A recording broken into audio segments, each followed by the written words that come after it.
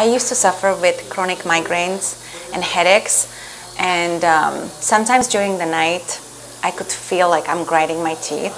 I was about 9-10 years old. I used to suffer with headaches, and then it elevated to migraines. So I used to go to see a doctor, and I wasn't sure what was going on. My parents didn't know what was going on. Yes. No, I usually get like crumbs in my jaw, and sometimes I could notice like I get a earache. So and I do swim a lot too, so I wasn't sure if it's my teeth or if it's the water in my ear. But then I've noticed that it's got something to do with my jaw, my teeth, my bite. Dr. Perkins looked at me, fixed it, and it's all good now. That's cool. You have a